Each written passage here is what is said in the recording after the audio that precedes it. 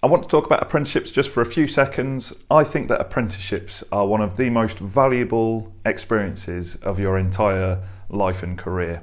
You're going to be paid to learn. So take this opportunity and make the most of it. Talk to your lecturers, ask them questions, get as much information about your trade out of them as you possibly can.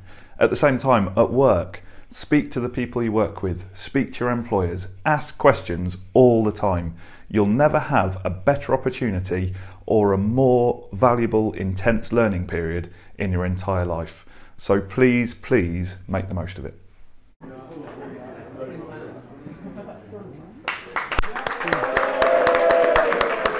at that! Hey! We did it! Yes!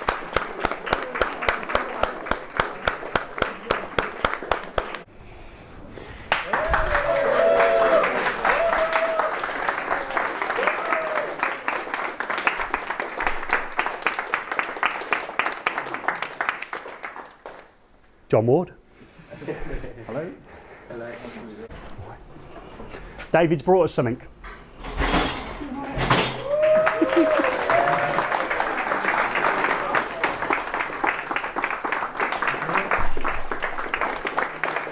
I see my clap in you. Thank you, gents. I'm not sure it's deserved. Okay then, folks. All the way from Cambridge, we've got Dan from DSES Electrical with us today. So come on in, Dan. Come on, Dan. He's a bit shy. Yes. Thanks, mate.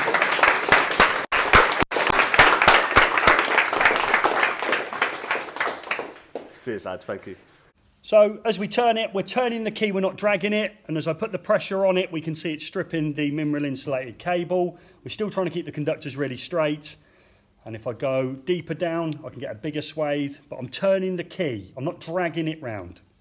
We are with Leo, and Leo's carrying out what test for us, Leo? The insulation resistance test. You are, the insulation resistance. Before you started doing the test, however, what must you ensure is happening in circuit?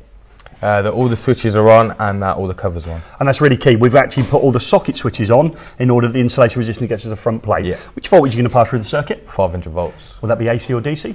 That'll be DC. It will be. And because it's a brand new installation, Leo, Yep. what's the smallest acceptable value of insulation resistance? 20 mega ohms. It is.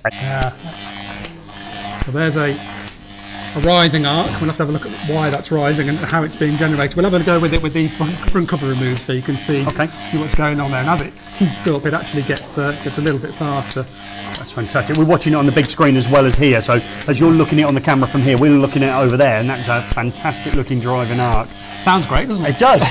1.21 gigawatts, I think it was, you wasn't want to it? stick your finger in there. No. Okay then, Lewis, what are you up to? I'm wiring up a radial socket circuit. And I can see it's got a joint box in it. For anyone said anything, Gaz absolutely hates that joint box. It's part of an assessment. And what size is the fuse for this A3 radial? 20 amps. And which item is offering additional protection to the circuit? The RCD. And what rated value is your RCD at? 30 milliamps. Okay, good, crack on.